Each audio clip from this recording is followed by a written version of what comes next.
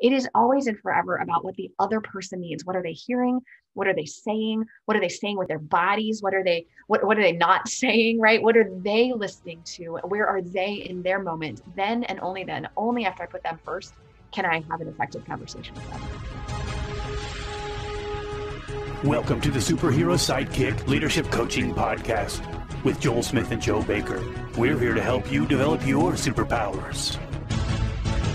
This is the Superhero Sidekick Coaching Podcast. I'm Joel Smith. I'm Joe Baker. We're not here to be the superhero. We just want to be your sidekick and help you along in building your business, building your not-for-profit. Let's help you grow it fast and really scale. Be sure to check us out on Facebook and visit us at superherosidekick.com. Welcome to the Superhero Sidekick Coaching Podcast. I am Joel Smith. Joining me is my regular co-host and founder of Superhero Sidekick Coaching, and that is Joe Baker. How you doing, Joe? Hey, doing good. Excited to be here. So, some people might be wondering, Joe, what is Superhero Sidekick? Where did that term come from, and what does it mean? Yeah, when I started coaching, I just quickly realized that, it wasn't about me. It wasn't about me anymore being a leader. It was about me helping these other organizations really grow and scale. And so I've continually said it's not about us trying to be the superhero. We just want to be your sidekick. Yeah, I love that. That's one of the first things that attracted me to wanting to do a podcast with Joe, too. It's just his willingness to serve other people and his worldview and his faith. And I know that all plays into what you do, Joe. We appreciate that. Our guest today has been helping others develop their superpowers for several years. Sinikka Waugh is the founder and director of Your Clear Next Step. Your Clear Next Step is a training and coaching organization that helps individuals and organizations and churches have better workdays so they can co-create better communities. I kind of stole your elevator pitch there, Sinikka. You did. You left at a loss for words, Joel. Thank you so much for having me. It is such a joy, Joel and Joe, to spend this time with you. Yeah, we're excited to have you. Yeah. Well, I met Sinikka. I met her a couple years ago, and we've been working on some projects together. And I want to tell you that Sinikka is the real deal. She's been a tremendous influence on me as a mentor and and an encourager as I've been, getting my coaching business working. And so, thank you for that, Sinikka. I really appreciate that. And anyway, I just have a tremendous amount of respect for Sinikka. We asked her to be on to talk about frontline leaders. And so Sinikka has a series coming out in February. It's a Supervisory Series, and we're going to just touch base a little bit on what that is. So, Sinikka, tell us about, what exactly is a frontline leader?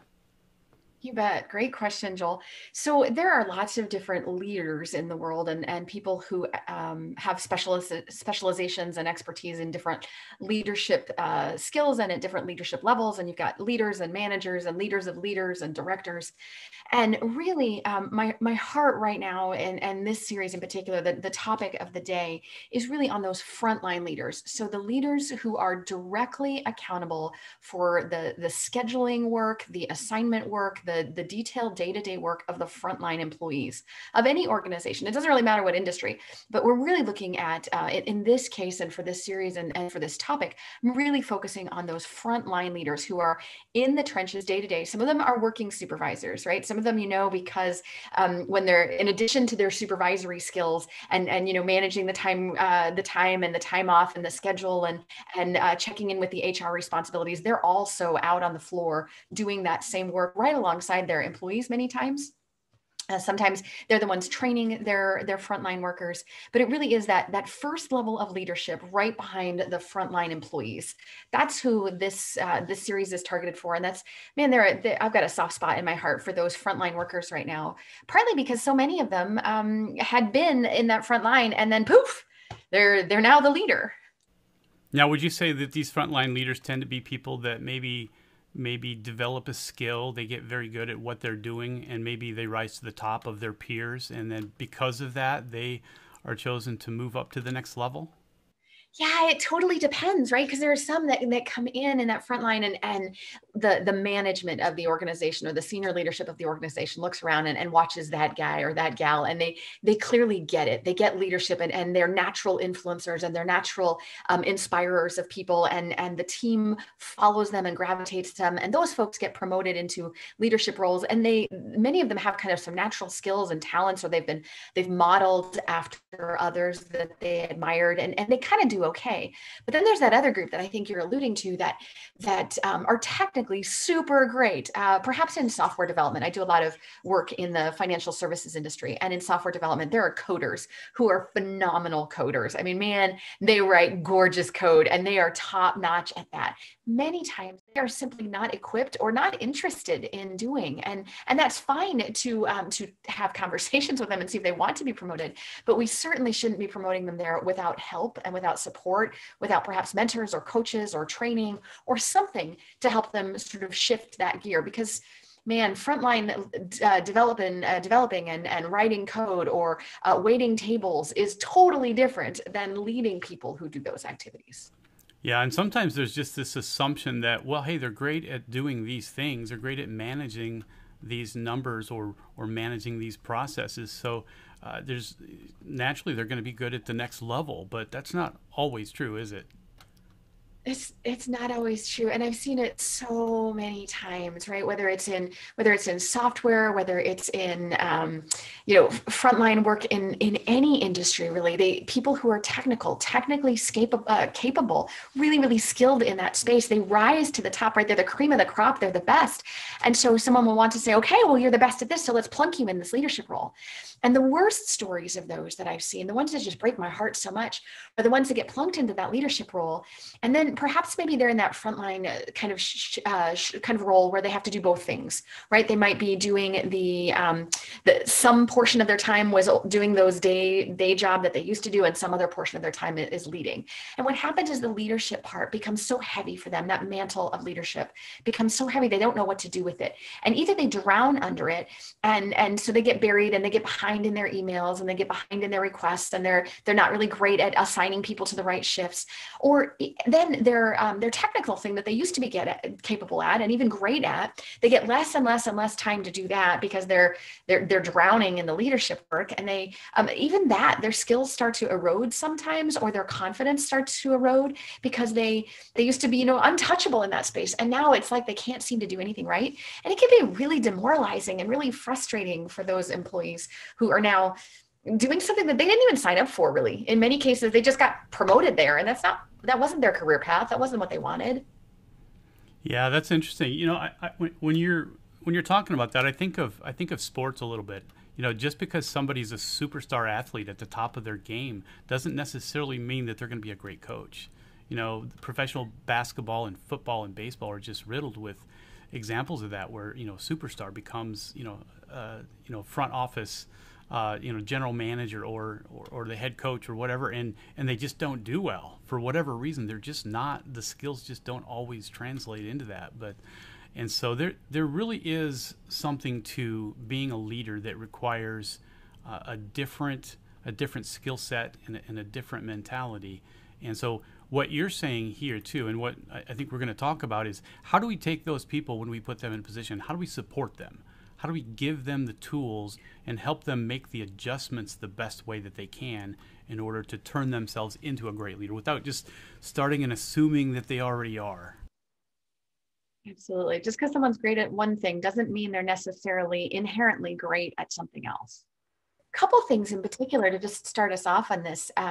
One of the first things that we've got to talk about for those people who have been promoted into a leadership, one of the first challenges that often comes up is, wait, now I'm a supervisor to those guys, and I used to be peers with them. They used to be my buddies. They used to be my friends. How do I navigate this weird relationship? Am I their boss now? Am I in charge? Does that mean we don't get to be friends anymore? Do we still get to go have, beers on Saturdays or whatever it used to be? It shifts that relationship. And many of them simply don't know how to deal with that. They're like, I don't know what to do. Some of them shut down. Some of them overcompensate in the top down sort of heavy handed approach. Sometimes rifts form. And I think one of the first things we've got to do is really equip leaders leaders with, and the teams. Frankly, leaders and the teams, we've got to equip them with some tools for dealing with change, and then some relationship conversations where we can help people understand the dynamics of the relationship now and talk about what our expectations are, and share those and exchange those in a kind of mutually effective way.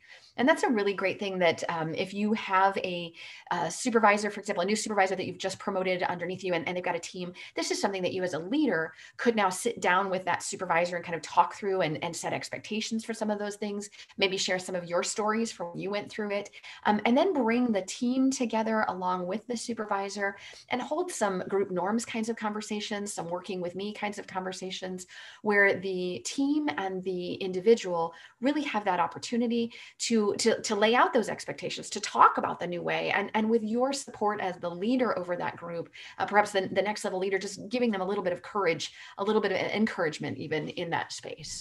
So you're saying that talking about this stuff and really creating what's to be expected is a big step with that. Absolutely. I probably, yeah. Joe, I'd love to hear your thoughts on this. I'll tee it up with this quote on that I've been using for years. Holding someone else accountable to expectations that they don't know about is tyrannical. That's so true. It really is, right? It really is something about setting it up. Yeah, I agree with that. We deal with this all the time in the restaurant industry too, and it's so important that you don't just implement consequences when somebody doesn't do something right. You have to back up and you have to give the example of what is right. Make sure that there's understanding, right, and that you get the head nod and the eye contact, and so that there's a clear understanding first. It's really, you're right, it's tyrannical to catch somebody by surprise and give them a negative consequence to something that they didn't even really understand well, and even if they should have understood it well but didn't. So yeah, no, that plays in really well into this. You've got a person that's being promoted from a place of maybe expertise to now a place of leadership, and the communication needs to go both ways, doesn't it? They need to understand what's expected of them going forward, but then they need the people that's working for them to understand too that there's some expectations going back and forth, and so there needs to be that relationship. I've been in this very situation with my brother at times, like where we're organizing one of our trips or our snowmobile trips, and he'll get really frustrated with me about something, and I'll be like, "You didn't articulate what the expectations were of this. You can't get that mad about it." But now that I know you can, and so I know exactly what you mean. I can't think of an employee situation where I've been under that, but I've definitely been under that in these tiffs with my family. So. Yeah, you bet. And we do it too sometimes, right? We'll get frustrated with someone else because for some reason they weren't able to read our mind or weren't able to guess what it was that we were thinking. Well, if we just talk about it, which is why foundationally that very first skill that I want to make sure anyone has if they're being promoted into a leadership role, it's a communication skill. They have to understand that communication really is critical, that they have to be willing to give it the work because communication is super hard. And then they have to be willing, especially in a leadership role, but I think we all need this, is to be willing to be aware of the truth that communication is not about me. It's not about what I want and what I want to say and what's most easy for me or what's simplest for me or most convenient for me. It is always and forever about what the other person needs. What are they hearing? What are they saying? What are they saying with their bodies? What are they not saying, right? What are they listening to? Where are they in their moment? Then, only after I put them first, can I have an effective conversation with them. Yeah, I see sometimes when leaders will check off a box. I told them this. Maybe it's during an orientation process. They're going through the different policies of the company, and they're just checking off a box. And you're so right. It's not about what you have to say. It's about what they need to hear, and then that confirmation that they hear it and understand it, and that there's a freedom for them to ask questions for clarity as well. So yeah, that's so important. Well, and that's a big shift for a rock star, right? For someone who is used to being a rock star and used to accelerating through. Very often when they're very highly skilled, they tend to learn things pretty quickly, or at least in that discipline. And so they don't tend to have a lot of questions. They tend to master things pretty well, and they tend to just know things. And so then when they're learning to convey those ideas to others, they need to sort of adjust that pace that other person may not learn at the same speed, may not be interested in the same topics, may not have the same level of mastery that they have. And so they have to try a different communication approach, a different way of getting that message across, a different way of connecting with that person. And sometimes that's really, really hard for someone who's been a star. If they're used to being the center of attention, then sometimes shifting that mindset to be that servant leader, to be the one second or behind and putting others first, sometimes that takes some growth. Right. You know, Sinikka, so there's something that I've been teaching in my company for many years, and I know you teach it with your Clear Next Step as well. And this ties into exactly what you're talking about here. It's learning how to communicate according to their skills and what their language is. And that's a hard thing, and everybody truly is different, but it's so easy to have the temptation just to, look at everybody as a nail when you're a hammer, and just kind of do the same thing for everybody. So, you bet. And so when you do promote a leader, when you're bringing a leader let's say you're the CEO and you're bringing somebody from a technical position into a leadership position in your organization, what are some of the things that you would recommend that you would do, or what would be like the plan that you would lay out in developing them into that instead of just throwing them in the deep end? What would your expectations be of that process? Oh, Joe, I love that you asked, because if you have the time and you have the ability, I think the process should be pretty robust, and it should include and begin with asking the individual if that's something they even want. I think we should ask that technical person if they want to be promoted to a leadership, if that's interesting to them.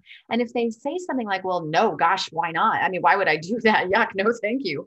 We should honor that. And we should respect that, or at least give them an opportunity to learn in a different way without forcing the issue. And if they say something like, well, gosh, I'm not sure, what would that look like?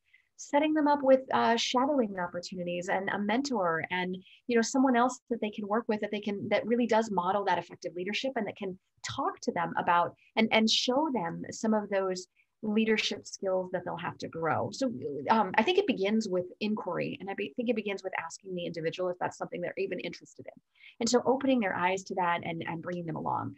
I think once you have interest and you've got people moving in that direction, mentoring programs and coaching programs are absolutely critical. Having places where within the organization, a peer can help them along. And then the joy of working with a coach, someone outside, someone unbiased, someone impartial, someone who's not going to necessarily tell all your weaknesses to everybody around, right? So sometimes people feel uncomfortable with an internal mentor or talking to HR, but an external coach can really create that sense of confidence and that openness and that authenticity that people have that they need to grow. So a coaching opportunity is great. And I think there are also skills that can be taught.